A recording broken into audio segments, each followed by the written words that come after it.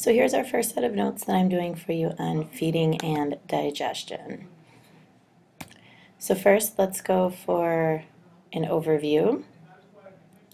We're going to talk about intracellular versus extracellular digestion, one-way versus two-way digestion, the basics of heterotrophs and all the different feeding types that go with it, and then symbionts, oh, and I forgot one, the teeth types. So here we go. The first is intracellular digestion. This was one of your vocabulary terms. It's where digestion takes place, or the breakdown of substances within the cytoplasm of the cell. So like the filter feeders, like a sponge, they have specialized cells that actually take care of the breakdown of food for them. They have no mouth parts. The next type is extracellular digestion. This could be from the fungus, which of course are not animals, that secrete enzymes right onto their food to start digesting it, or larger animals like this rabbit here, or us, where we actually chew our food and then secrete enzymes from our saliva and even from our stomachs to start the digestion outside of the cell. Another one of your vocab terms. Okay. Then we get to the different types of digestion. So this might be a little bit confusing, but hang in there with me. A two-way digestive system are found in organisms that only have, that should have one opening. Okay?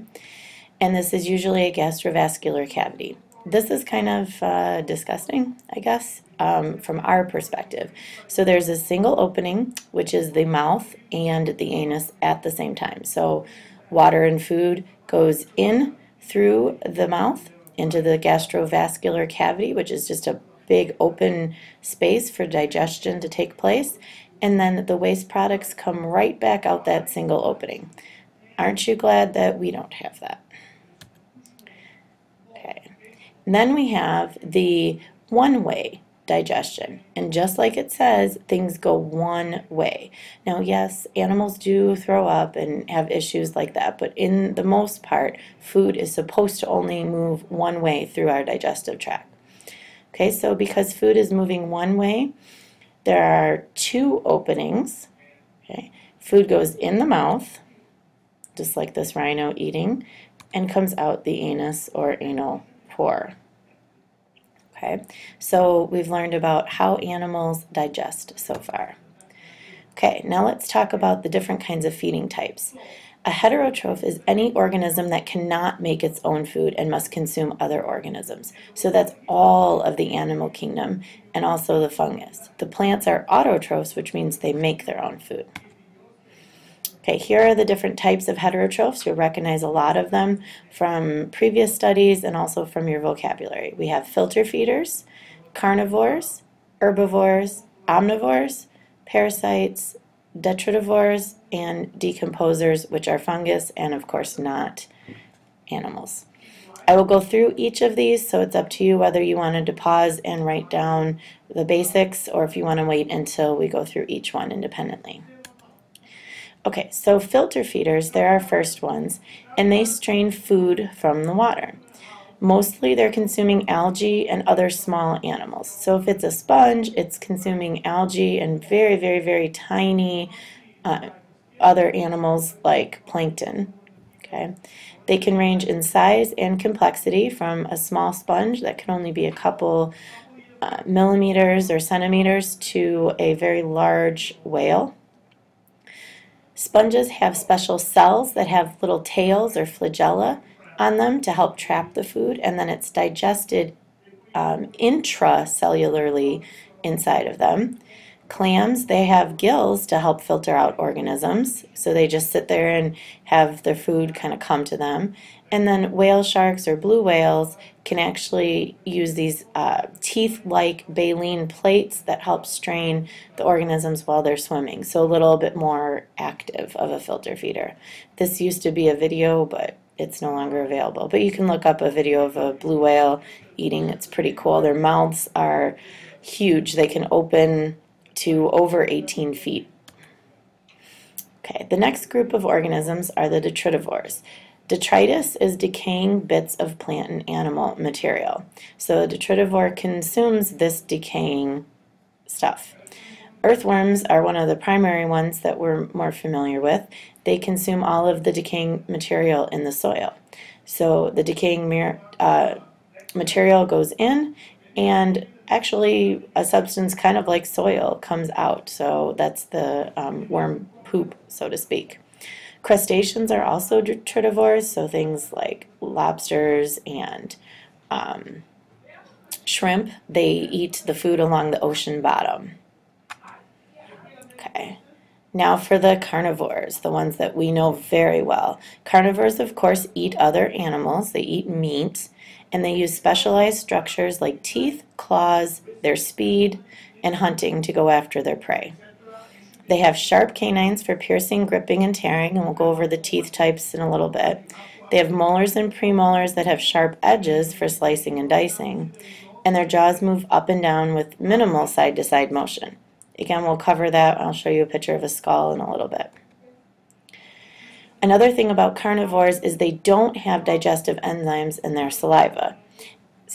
And their stomach digestive acids are about 10 times stronger than an omnivore or an herbivore, having a lower pH. They also have shorter and smoother intestines.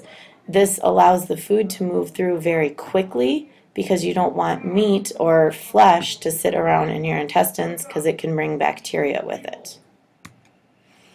Okay, moving on, the herbivores. Herbivores are animals that eat plant material. Their canines are usually less pointed. They have incisors, which are the front teeth for chisel-like cutting and gnawing. They have molars and premolars that are broad and flat. That helps grind. So think about eating salad or things like that. They can have side-to-side movement of the jaw. And of course, unlike the carnivores, they have long intestines. Plants have cellulose inside of them, and it takes a long time for our intestines to digest cellulose. So the digestive tract of an herbivore needs to be extremely long. Some herbivores even have multiple stomach-like compartments in order to deal with that. Okay, that's the extra pouch-like extensions, or sometimes called rumen. Okay.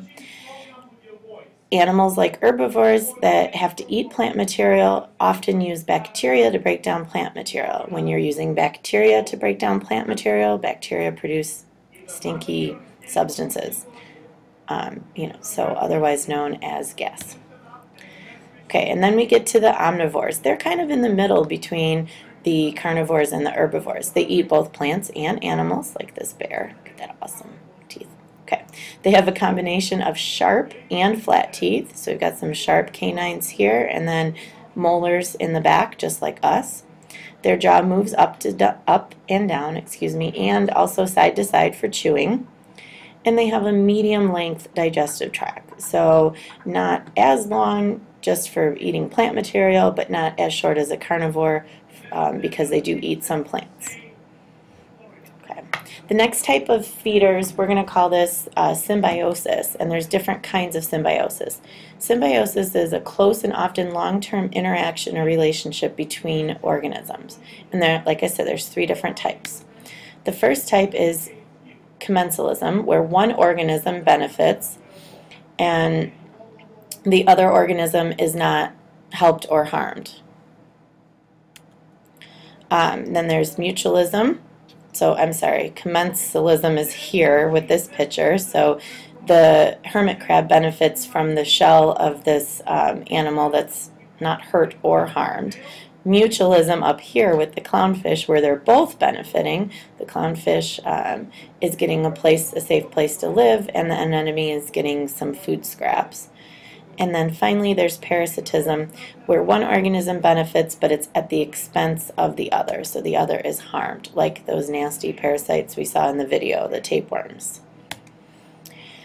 Okay, so a little bit more on the parasites. Parasites feed off of a host organism, usually through absorption in the intestines or the bloodstream. They have specialized mouth parts like suckers and hooks for piercing and grabbing on to our intestines and other body parts, and most of the time they absorb nutrients through the skin. Here are some of those creeping nematodes, and then here's some nematodes that are burrowing into some flesh. Okay. The final part of our notes today is on the skull and teeth types. So the basic feeding types of animals are shown in their dentition. Of course, there are different or exceptions to the rules, but we're going to go over some of the basic rules. And I talked about them a little bit in each of the different feeding types, but I want to show you some of the different skulls. Okay, so an herbivore skull, like in this horse here, has no or reduced canines. So here you don't see any canines in this horse. Down here, very reduced little tiny canines in this animal. They have very large molars and premolars, all of these right here, with flat, broad surfaces. Okay, these are good for grinding and chewing. And then they have larger incisors. So here's the incisors right here on this skull, and the horses are right here. Okay, these help them to snip food off of the plant that they're consuming. Their jaw moves mostly side to side. If you've ever watched a horse eat or a cow eat, they often chew like that, right? You've seen some people chew their gum like that too, I'm sure. Okay, and they do chew their food. Okay, the carnivores. Carnivores have large canines, very large, sharp canines. Okay. Their incisors are reduced or lacking, sometimes altogether, but these are reduced, and they're usually also sharp. Their molars are sharp and not flat. So we see just a presence of sharp teeth. These are good for ripping. Their jaws move up and down, and so they don't chew their food. I know sometimes we make fun of our dogs, like, aren't you going to chew that? But they really can't. That's not a function that they have. So for them to just like swallow their food, they're doing what their skull dictates that they should do. Okay, and then there's us and some of the other organisms like bears and gorillas, and we're omnivores. We have a combination of teeth types. There are some incisors that are a little bit bigger than in the carnivores, but definitely smaller than in an herbivore. We have sometimes larger canines, sometimes not quite so large. This is a gorilla, so obviously really big canines for protection. And then flattened broad molars that again are not as big as an herbivore, but definitely flat and not sharp like a carnivore. Our jaws move up and down, and also some side-to-side movement. So we can rip, snip, and chew our food. So we should actually be chewing our food, not swallowing it. And then in the animal kingdom, there are some other kinds of mouth parts that sometimes don't really get as much recognition because they're not found in a skull. So there's needle-like or tube-like this butterfly has a tube-like for sucking, or flies. This organism has a needle-like mouth part. It's injecting it into this little grub, this worm here, and it's sucking out the nutrients from it, or like a mosquito that would suck blood. And then we've got the grasshopper here with some chewing mouth parts, but not teeth. So we don't see a skull, but we see movable mouth parts. And then you have something like the anemone or a jellyfish that doesn't even have a true mouth or mouth parts, but it does have an opening where the food goes in. So I hope you've learned a little bit about the different types of feeding and digestion and mouth parts in animals. Please make sure to ask me if you have any other questions. Thank you.